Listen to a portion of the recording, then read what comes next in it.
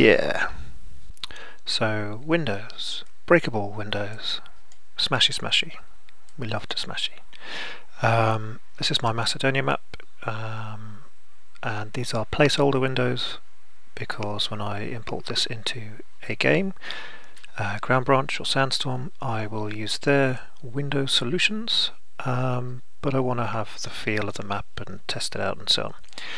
So in brief, for some reason it's not working in the blueprint view.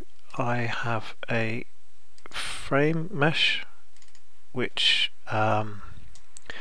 just a simple mesh. I've defined 4 sockets. We like sockets, which are where the panes will go. And then I've got a single pane model which can go at those 4 positions. So keep it simple. The glass material, kind of standard stuff, but yeah, it looks quite nice. And how's that made? There's different aspects. So first of all, there is a sort of noise texture I've stolen from somewhere, which I use to vary the opacity of the window to give it a sort of smudgy, streaky effect. The opacity is also varied by a Fresnel factor, and the Fresnel thing means that when you look side on, it becomes more opaque. It's a very standard optics thing, but that gives it a nice bit of reality. It works better this side because of the reflection.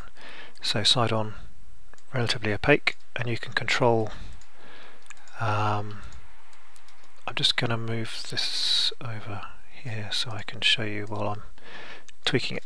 But if I change the maximum opacity, you can see that has an effect. There's a minimum opacity, that's 0. Well, you can't see much difference now. If you're facing straight on, if I change that to 0 or 0.5, so you can get different materials like plastic sheeting. I've got one that's a bit like that. You can change the scale of things. You can change the Fresnel exponent. So I've got quite a low one, so to make it more visible, if you make it something like 8, it's a more subtle effect. So that's probably closer to reality, but I don't do subtle. And then I've lost it. Well, take that as you will. I've lost the window. I was doing something there, I can't remember what I was doing.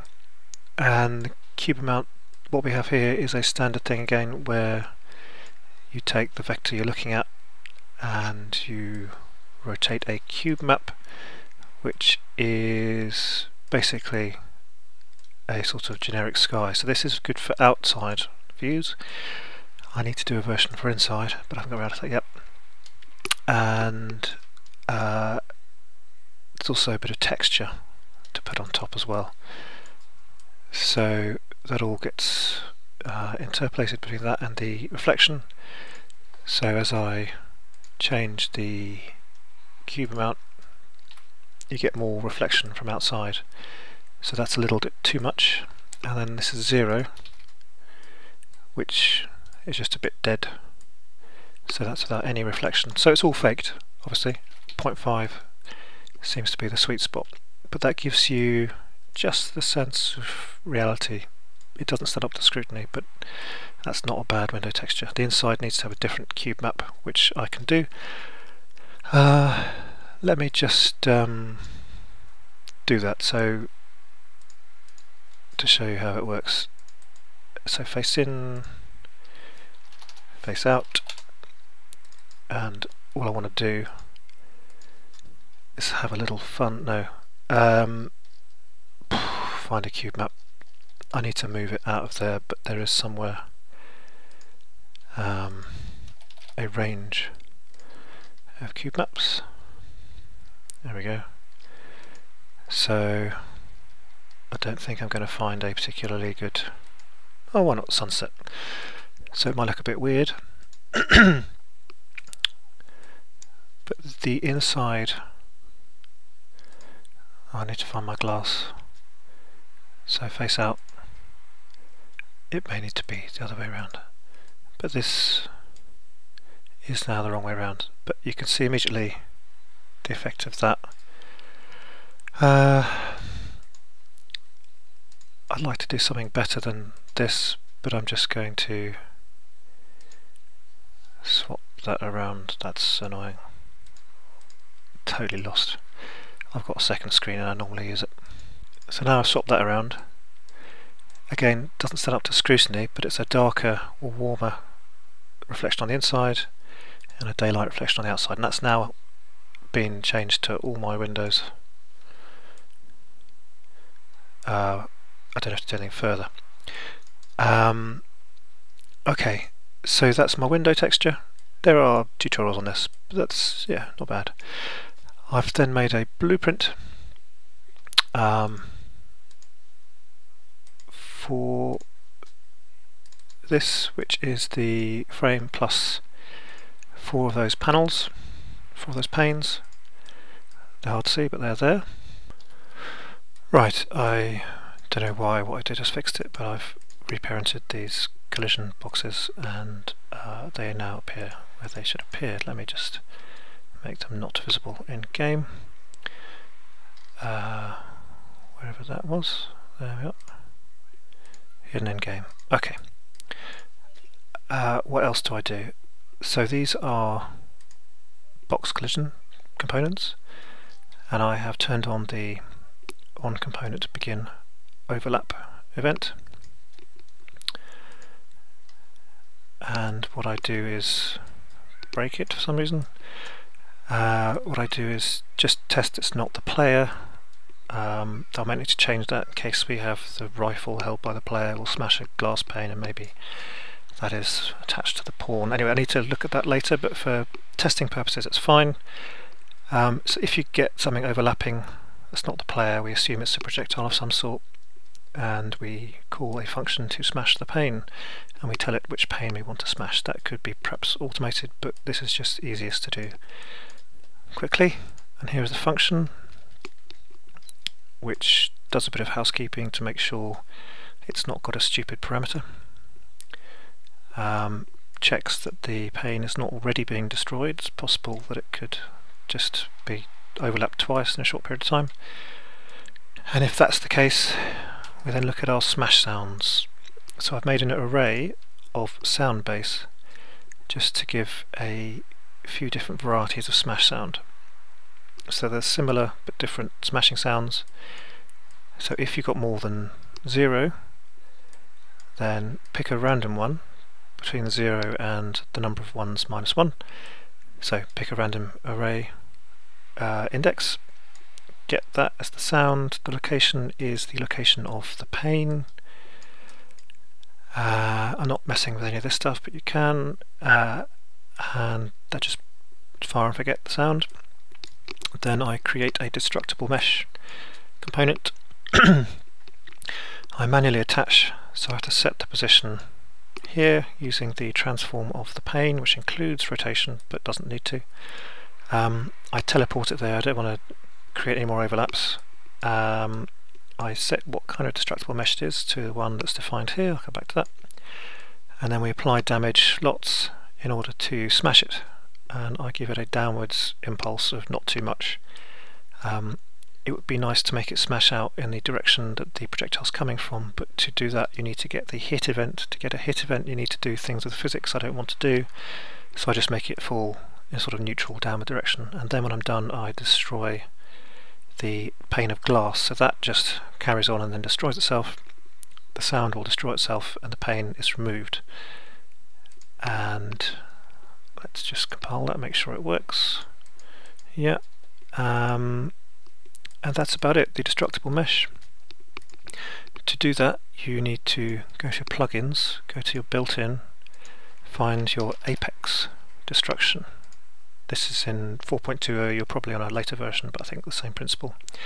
There is of course a new destruction system in later engines, but I'm just using the old one.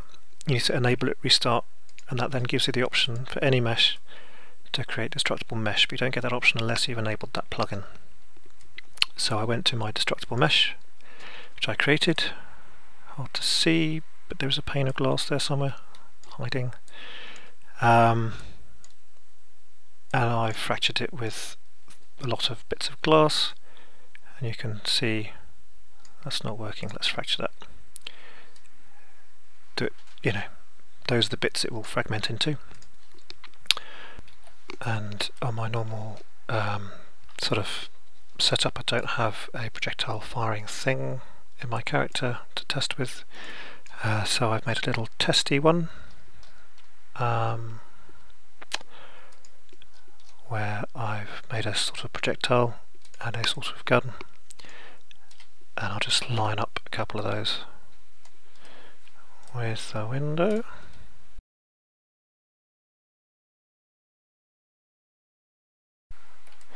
And these are activated by walking to them, so let's see what happens.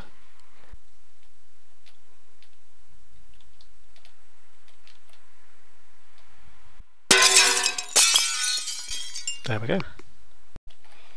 One last thing to say about Windows is refraction, and here we have a material input, and the refraction is normally 1.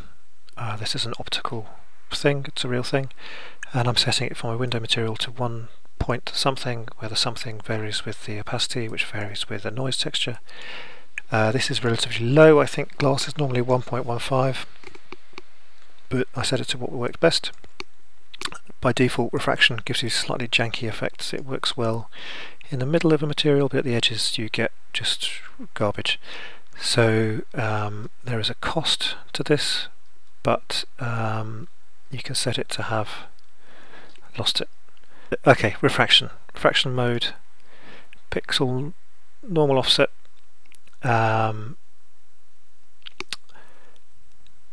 but it basically works better than this for some reason. Haven't played with that. Yeah, there's stuff you can play around with, but basically without that set the effect looks a bit weird. And the last thing I want to show is how to retrofit my level with lots of windows. So I've got a process. So for each of these mesh parts I have defined sockets for the windows with a uniform, I said uniform, Y and Z. So that's common to all meshes, that simplifies it. And then to add windows, I find my basic window, which is the same size for all walls. I could change that, but this makes it easier. I then inspect that and see that it is house wall C blank 12. I did a lot of copying and pasting, so the names are fairly meaningless, but the point is blank 12. So if I go right click, attach to, I just type in blank 12, let's return, and I pick window 1, and I do the same for this one, blank 12, return, window 2. Now these windows haven't moved because it's kept the offsets, but if I now select them all and then 0 all this, it can take several goes because Unreal Engine, but there you go, there's something definitely broken with my blueprint, I don't know what it is. But there you go, and I can just repeat that for all the walls. 2 windows needed, and then, you know, fairly quickly I've got my windows in place. So that's really all I wanted to show you, and I'll leave you with the window shooting thing.